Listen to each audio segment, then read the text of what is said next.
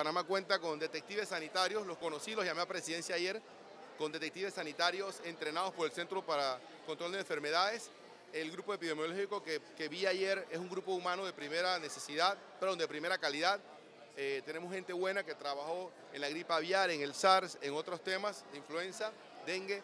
Ahora lo que nos toca es adaptarnos a este nuevo tema que es el ébola. Por eso el gobierno puso los recursos necesarios, económicos, humanos, logísticos, a disposición del MINSA. Se nombró un equipo de 5 doctores, que ellos son los que van a dirigir este tema y son los que están autorizados para dar cualquier información a la población.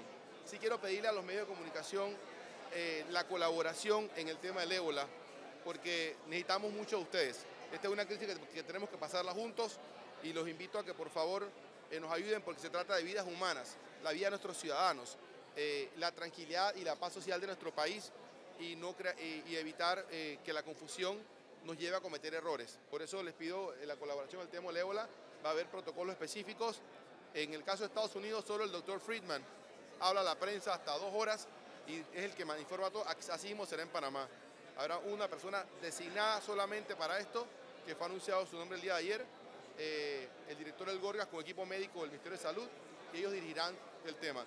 Ya en cualquier momento empezarán a regir, estamos con los controles en las áreas de aeropuertos, puertos y fronteras.